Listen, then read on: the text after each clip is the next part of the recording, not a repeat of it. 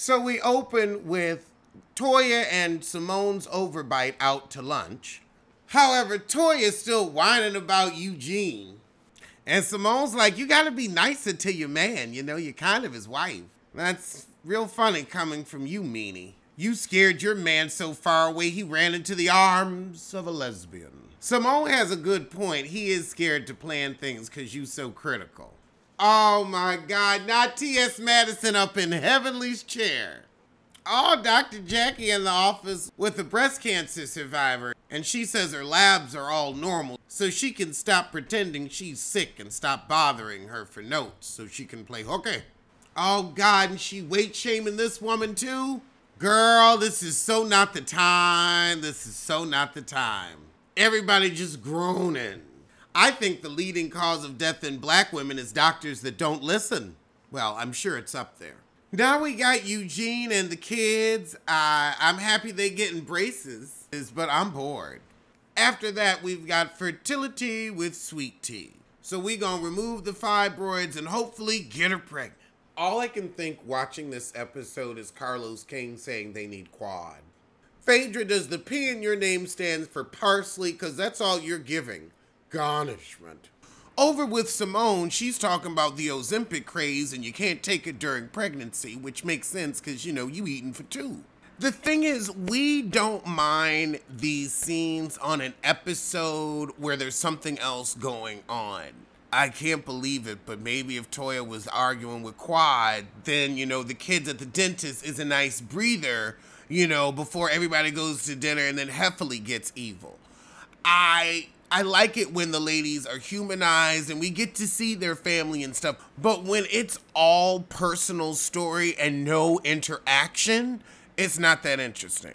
I feel like Simone and Jackie could have come together and had like an event talking about the weight loss stuff that also could have created, you know, some drama, some skirmishes, then Heffley want to get involved. You know, I feel that could have been a little more interesting where we could have educated, but we also could have entertained.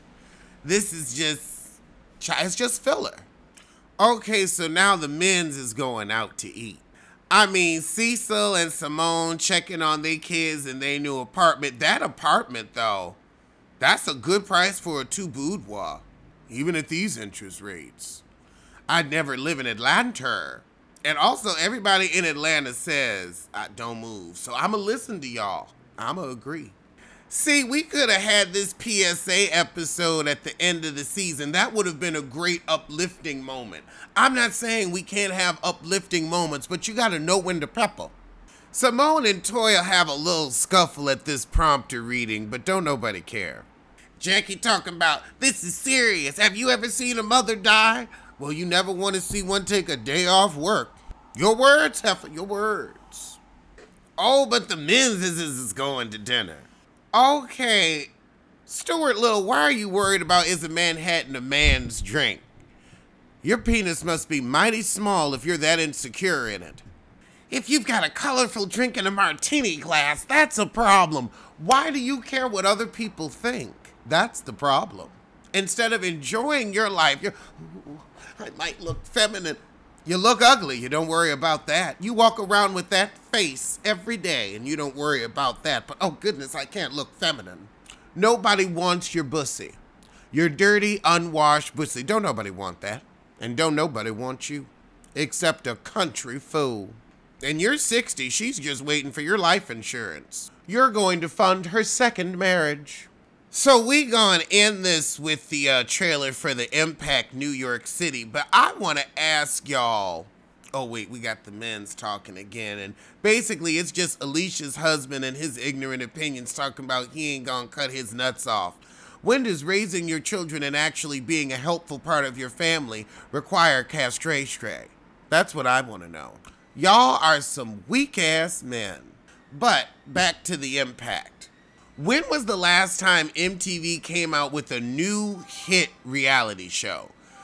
Because they haven't had anything stick since Black Ink Crew. Like, Black Ink was cute. Black Ink Chicago was cute. We got Forrest Bussy.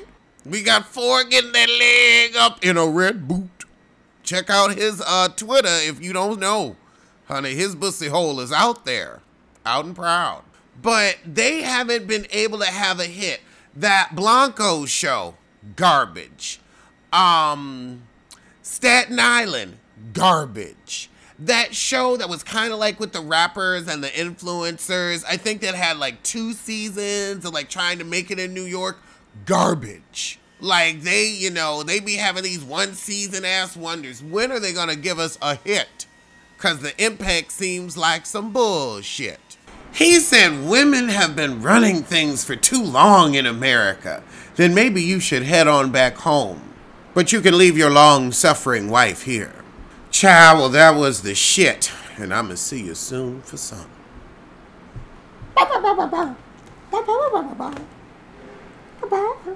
All right, but let's look at the heifers of the Impact New York. I feel like they're going to have very little impact indeed.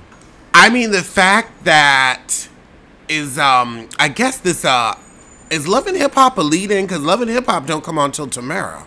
Oh, it's got Love and Hip Hop Miami as a lead-in, and that's coming back.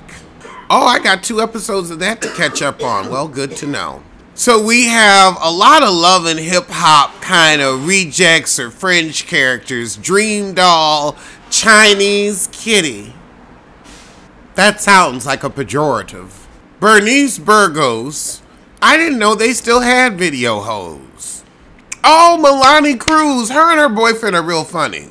Well, at least these people are, famous and they got a little, maybe they'll have a little coin. Wait a minute. Bernice Burgos' daughter is on here and her daughter has a daughter. So Bernice is a 38-year-old grandmama. Oh, and we have our token sissy, Scott Louis, and the industry needs me. And you need Ozempic. This bitch said fishy, feminine, up and comer. From the Clintons to the Obamas, they call me mother. Girl, you somebody's niece. So everybody got their hustle from the Bronx. They got their hustle from you. You have hustle? Do you have hustle? I also feel like they're gonna try to spin this with a lot of positivity. And that means it's gonna be boring and a chore. A yawn and a snore. Tedious and a bore.